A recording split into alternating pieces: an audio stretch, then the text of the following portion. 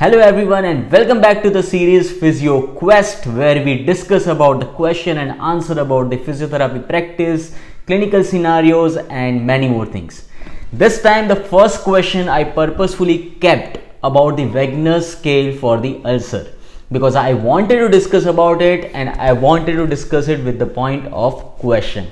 So let's go to the question, what it wants to say and what can be the answers. So the question says that a physiotherapist examines a patient with a venous ulcer on the medial side of her lower leg. The therapist observes that the ulcer penetrates to the subcutaneous tissue partially, exposing several tendons. The most appropriate grade for the ulcer using Wagner's ulcer grade classification scale is option are grade 1, grade 2, grade 3 or grade 4.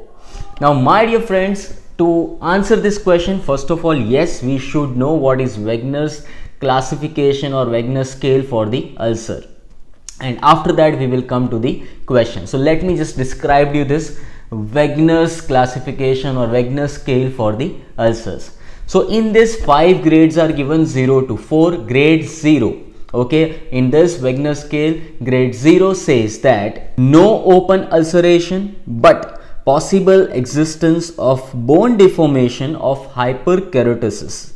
Means you will not see any laceration, any cut over the skin, but there are chances that you will see hyperkeloid formation of the skin, okay, and that is what we call it as grade 0. Grade 1, which says that superficial ulceration but without penetrating deep tissue. So it makes sense that yes, grade 1 is like, okay, there is a ulceration present but it is not going to penetrate any deep tissues. Now grade 2. Grade 2 says that deeper extension into the tendons, bone or joint capsule and which will be exposed. Okay. Now grade 3. Presence of tendinitis, osteomyelitis, cellulitis along with the exposure of the tendons and other structures deeply. Grade 4. Wet or dry gangrene of toe or dorsum of the foot. Grade 5. Extensive gangrene of the foot indicating amputation. So now my dear friends, I hope you understand what this scale wants to say and what this scale is all about. So here now again let's go back to the question. The information is given that the ulcer is deep and also it is exposing the tendons and other parts of the bone, which means definitely it has to be between grade 2 and grade 3, and that is a good thing because most of you have answered that question in between grade 2 and grade 3. You got confused in grade 2, grade 3, but that's not a problem. We are going to solve that confusion.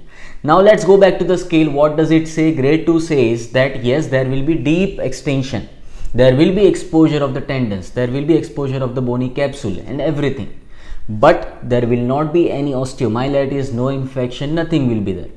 Whereas grade 3 says that there is an extension deep to the tissue as well as exposure to the tendons, bones, everything, as well as there will be infection in that particular part, osteomyelitis will be present, but in the information given in the question there is nowhere mentioned that there is an infection seen or osteomyelitis observed, nothing like that.